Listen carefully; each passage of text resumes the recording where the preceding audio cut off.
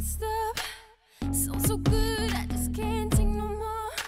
Turn it down, turn it up, I don't know.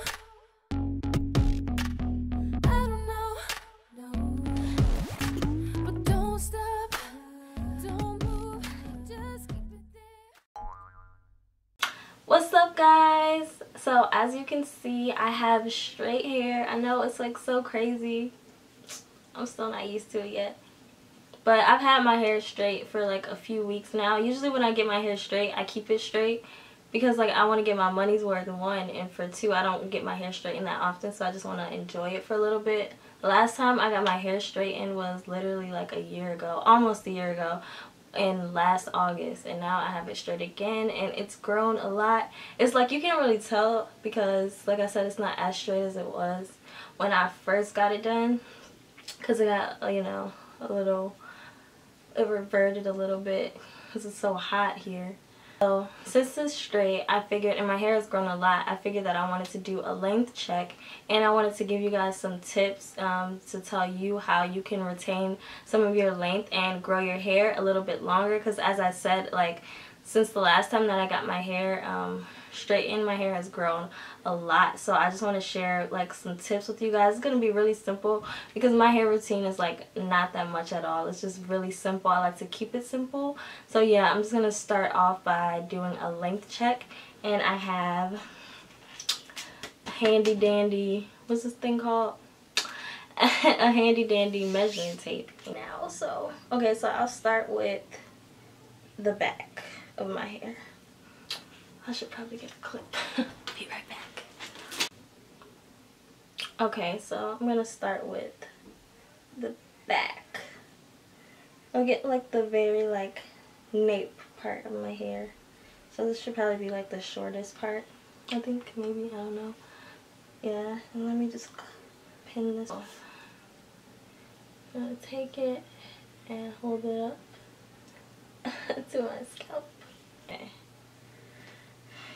So the very nape part of my hair is like 12 and 3/4 inches long, and it goes on my body. It goes to like right here. So I'm gonna take just a random piece. It might all be the same, honestly. I don't really know. That looks kind of cool. Alright, so let's try this. I think I just pulled some of my hair. So that's almost 13.5 inches. I'm pretty sure the back is the same all throughout. Okay, I don't remember what the other side what I got, but that's like 11 and 3/4 inches. But it looks like it comes to like the same. Or no, that might be shorter. Oh, that's 15 inches. Did I do this right? Okay, I think it's the same. So I said like 14 inches last time, right? Yeah. Oh, no. Wait. 15. Okay, so it's the same. It's pretty much the same. Like 15 inches on both sides. And now I'm gonna do my bang area, which is not really that short. Oh, wow, this is like the longest part. 16.5 inches. Does that even make sense? My bang is really long though. Oh my gosh, yeah. Oh my gosh, the front part of my hair is crazy long. I wonder why. Huh, that's something. On average, my hair is about like 15 inches long all around. You might as well say some parts are a little bit shorter, some parts are a little bit longer, but I'm just gonna say 15 inches all around.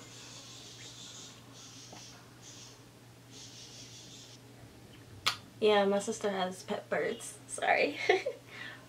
And so I'm gonna give you guys some tips that like I use to help myself retain length. I'm not really gonna say hair growth because your hair is probably going growing, like regardless of what you're doing to it. The reason that you're not able to see the growth is because your hair is not retaining the length. So that's what these tips are going to be about, how to retain length. So the first tip that I'm going to give you guys is to stay away from heat as much as you can. I'm not going to tell you how much you should stay away from heat because that just depends on your hair and like what your hair can take. Like I said, I straighten my hair about like once a year. And I might switch that up. I might do it a little bit more often just to see if my hair can handle it. But I would probably never go more than like 3 or 4 times a year straightening my hair, because I know that my hair would not be able to handle that and I would have a lot of damage and a lot of breakage, and that's not what I want. My second tip is, I feel like a lot of people don't do this, but I feel like it's less is more. You want to do as little to your hair as possible. You don't always want to have your hands in your hair. You don't always want to have a new hairstyle every single day. Like, because that's just doing too much to your hair. If you're constantly changing your hairstyle and putting your hands and fingers and combs and all these crazy different products and heat tools in your hair, then your hair is not going to be able to grow, because that's just like a lot of friction in your hair. It's going to make your hair dry out and just brittle, and it's just going to break off, and you're not going to be able to see any of the length that you are retaining. And so, like, you should be careful with the tools that you put in your hair too.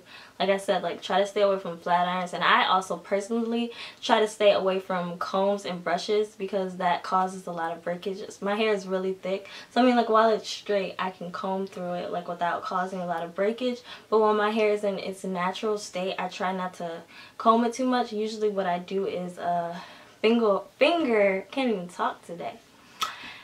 What I usually do is finger detangle my hair while I'm in the shower. I do that while it's wet, because while your hair is wet, it's easier to get the tangles out rather than while it's dry. Because it's like, if you think about like a plant, when is a plant gonna break more? While it's like soft and wet, or like while it's getting its water, or while the plant is like dry and hard? Then you'll be able to snap it. And with your hair, it's kind of the same thing too. So like, I finger detangle my hair while my hair is wet, and like sometimes you could comb through it in the shower while it's wet if that's what you want to do. But like I said, I try not to do that too much because my hair just cannot handle that a lot. And my next tip is low manipulation styles and protective styles. So I feel like a lot of people get these two mixed up. So having your hair in a braid out is not a protective style. Why? Because the ends of your hair is out. So if you're any style where your hair is out, that is not a protective style. You need to have like your ends tucked away, or like your hair braided up for it to be considered a protective style. So buns, braids, twists, any type of weave where like you have your hair braided up and like a weave over it, like that's a protective style. And that's really good for your hair because like I said, you're not messing with it, you're not touching it too much. So as long as you like moisturize your hair, put it in a protective style, and just leave it alone for a couple of days or however long, and make sure that your hair is clean, then it's gonna have that's the perfect environment for your hair to grow. So I would recommend doing that. And low manipulation styles are styles that you do to your hair where like you don't have to do it every day. So like for me, that's like braid outs. I know a lot of people do twist outs and bantu knots. I don't really do those too much. I stick with braid outs because that's what works for me. So I'll moisturize my hair, braid it up, and then like sometimes I'll leave the braids in for a few days to let it dry. That's the protective style part. And then once I take it out, that's a low manipulation style part, because while my hair is in a braid out, I'm not like, I don't have to comb it or like do a bunch of different stuff to it. Literally, like, I just like wear it out during the day, and at night put it up in a bun on top of my head and a pineapple, and then that's it. Low manipulation. And I would also recommend to find a style that works for you, something that you can always go to, so like you're not always just trying to figure out what to do with your hair. That was a big problem that I had. Like when I first went natural, I was just so confused. I was like always just trying to stretch my hair and get my length. And like that was like really hard to do because I was like trying to stretch my hair without heat. And I was like constantly combing it out, trying to get like that blowout look. And I was just doing the most.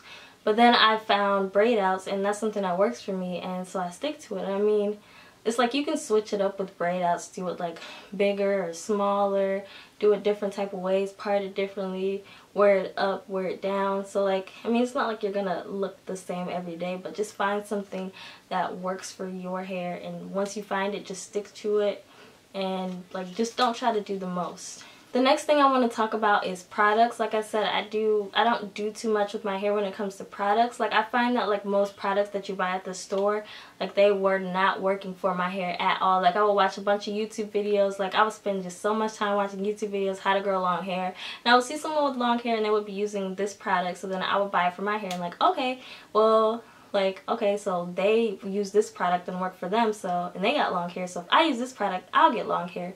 But correlation doesn't always lead to causation. I think that's how you say it. I don't know. So, what was I talking about? But yeah, just because a product works for someone else's hair doesn't mean that it's going to work for you. And I mean, products aren't really going to grow your hair. Products can help you retain length by keeping your hair moisturized, but it's not really going to help your hair grow too much. And so for me, I find that like my hair likes really natural things. So like, I make my own shampoo. So I make my own shampoo using African black soap, and like, I make my own organic oil mixes, and I use apple cider vinegar and different things in my hair. And like, I don't use too many like store-bought products. Every now and again I'll put a store-bought conditioner in my hair, but I don't even really like do that too often, because my hair just dries my hair out, and my hair just doesn't like that stuff. So you have to find what works for you, and I keep it really simple. I don't like try to like, oh, like, I don't have like a styling product and a gel and a this and a this and a that. Like, literally, like, I use like probably like 3 products like when I'm washing my hair, and like, I'm done, because that's all my hair really needs. So my last tip when it comes to just growing your hair out long and healthy is just patience. You need to have patience with your hair, because if you're thinking about it too much, like, a wash pot never boils. If you're thinking about your hair too much and you're spending all of your time watching natural hair videos on YouTube, like, how am I going to grow my hair longer and this, that, and the third thing, then your hair is not going to grow, because you're going to spend too much time thinking about it and trying out all this different crazy stuff in your hair. Your hands are always going to be in your head, and it's just not good. So just like, focus on other things. Just like, put your hair up in a protective style, make sure it's moisturized, and just leave it alone and forget about it. And before you know it, your hair is going to be long and healthy and beautiful, and everything that you ever dreamed it to be. So yeah, that's pretty much all that I have for today. Thank you guys so much for watching this video. I love you guys so much. Thank you to everyone that has subscribed. I'm so close to 500,000 subscribers. I am so close to 500 subscribers. So if you're watching this right now, please subscribe.